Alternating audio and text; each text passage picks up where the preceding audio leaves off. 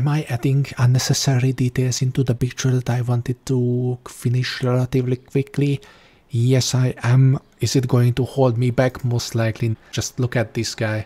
Don't forget to moisturize your lips before you put something on them, because they will be nasty. I put some purple eyeshadow around the scar to recreate the bruising effect. Oh no, I just made it worse by smudging it. No.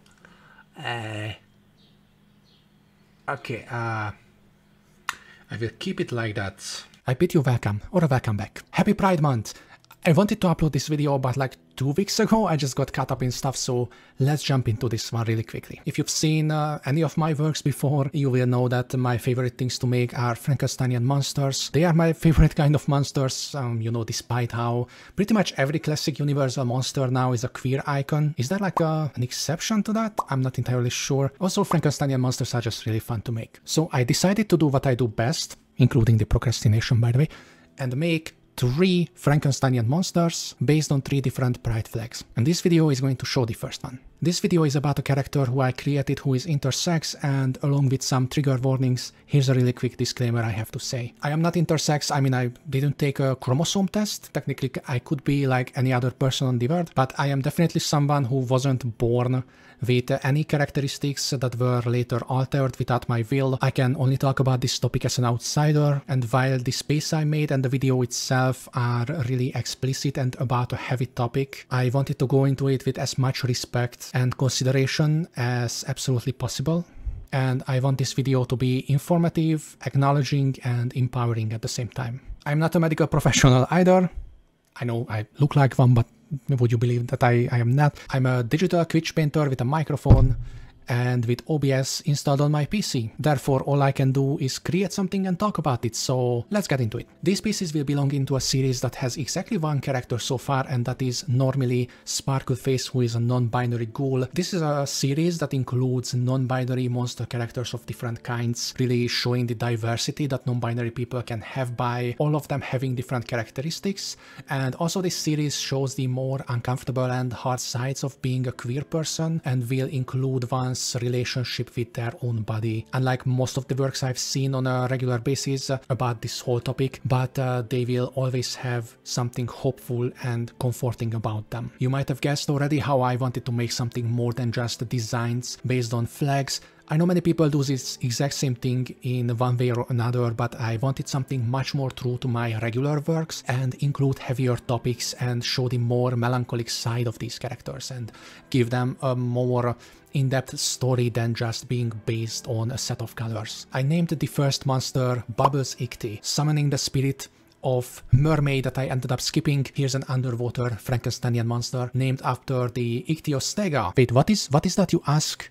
Well, that is one of the first creatures that ever left the sea to become a terrestrial being. You will understand why this name matters in a moment. The base for this character was the intersex pride flag, and the design started relatively simple by turning the character bright yellow and including a purple bruise around the circular stitches to form the flag itself. The other thing I was strongly thinking about and ended up including it in the end was the scars that go over the chest and the lack of nipples, which is, besides being a nice looking element, a hint to them going through top surgery where they got breast tissue removed, which is a form of gender affirming surgery that you can assume Bubbles didn't end up going through because they were created from multiple people. And I feel like here comes the more grim part of the entire series, which is that Frankensteinian monsters are created by humans. They are forced into existence, which is a pretty dark thought, especially if you seriously consider antinatalism for a second. My answer is definitely that forcing someone into existence, especially this way, literally stitching dead people together to create a new one, is a deeply immoral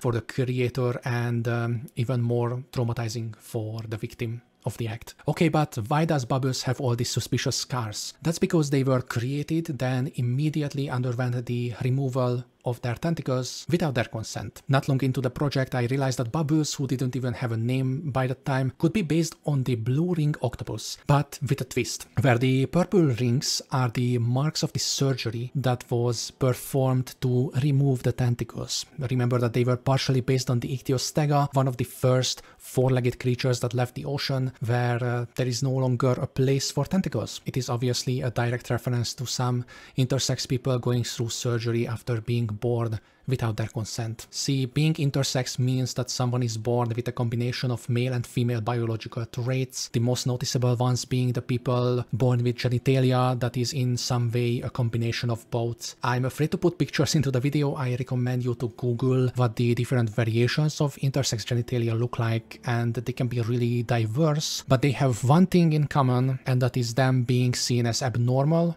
and something that needs to be fixed. You see where this is going, and I'll spell it out to you directly. The removed tentacles are a metaphor for someone's genitalia being altered, like an enlarged clitoris or partially formed penis being cut out in order to make the body look like a regular feminine body. Also, the breasts are something that doesn't get touched on children, but Bubbles is not a child, so they got their breasts removed, or at least the nipples were not included when forming the new chest by the creator to achieve the more masculine body for some reason. This sounds contradictory, but I wanted to include both versions of a surgery, like that being visible on the body of Bubbles, who appears androgynous, and based on the fact that they use they them pronouns, this could even be their most preferred body, but it comes with a but, because it was not their choice. The choice was ripped away from them by the creator, who had a specific thing in mind instead of letting their creation decide for themselves. The exact same way many intersex people get their bodies altered instead of letting them be the way they are until the person can decide for themselves whether or not they want to see these alterations being performed on them. For me, someone who is 100% on the side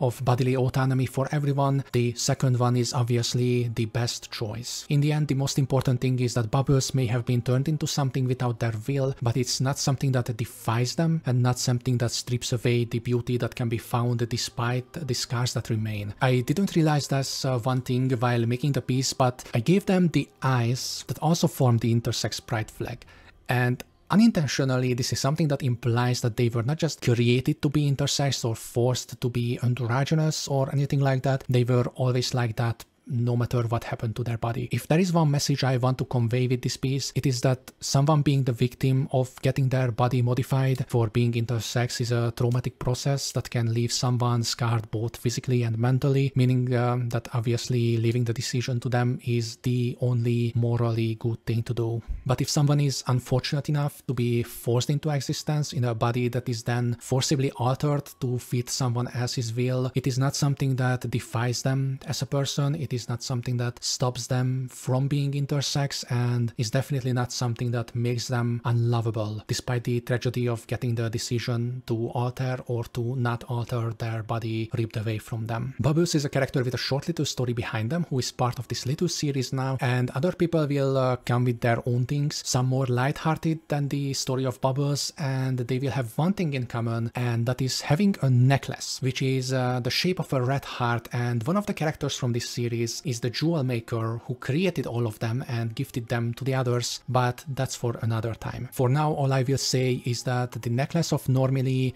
is a broken heart that represents their struggle with self-acceptance, and the necklace of Bubbles is one with a hole on it, vaguely resembling the flag, but also resembles the blue ring octopus and the thing removed from the person. Also some pearls that are a sea motif, and the others from the series are going to have different necklaces. More about that next time, but for today, thank you very much for watching. Have a nice day. Create something, even if it involves an uncomfortable and serious topic, because there are many things that are worth talking about that would otherwise be swept under the rug. But most importantly, don't forget to have fun while doing that. Farewell. Strengthen some of these lines that I smudged way too much. Okay, note to self, if I want to make something that shows up in the small camera in that corner, I should always exaggerate stuff, like make these stitches bigger than how big they should be. I like the fact that for some reason right now it feels like I don't have eyebrows. Like, do you see that? Like these vertical lines kind of overshadow my eyebrows. that is like really faint by default, but it's still there.